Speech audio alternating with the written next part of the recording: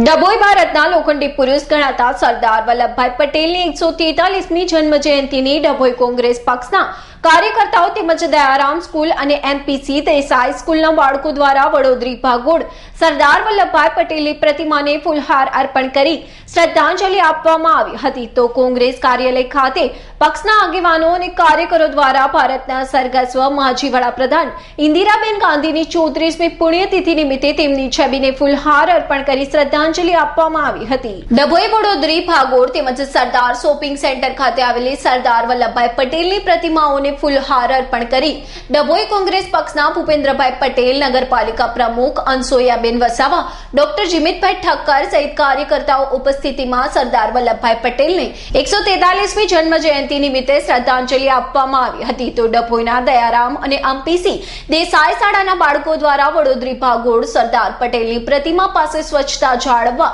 અને જૂઠું ન બોલવા જેવી પ્રતિજ્ઞા લઈ જન્મ જયંતિની ઉજવણી કરવામાં આવી હતી।